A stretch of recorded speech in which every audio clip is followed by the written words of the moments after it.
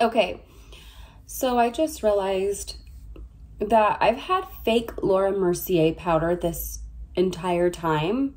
I've had this powder for years. And I noticed, how I noticed was, I'm like, dang, this one's more yellow and this one's more pinky.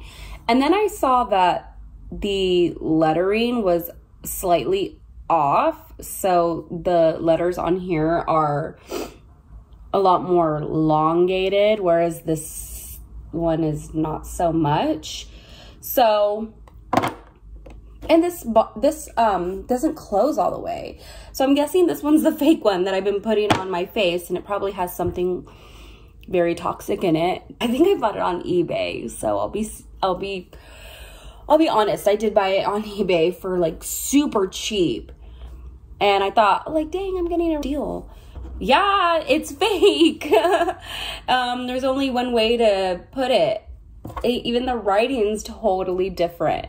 But I'm kind of freaking out right now because I put some on and I'm like, okay, what is it gonna, now I feel like it's doing something to my skin. Like now I feel like I'm getting like a rash, but I'm thinking about it. So obviously it's like one of those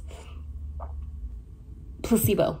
I really want to know what's in this product. It's probably baby powder. And when I smelled it, it smells off like old makeup. And I've had this Mercier powder for a long time as well. And this doesn't have the smell that this one gives off. So if anybody can tell me what is in these off-brand black market products that they strategically tell you do not buy off the internet, that would be great.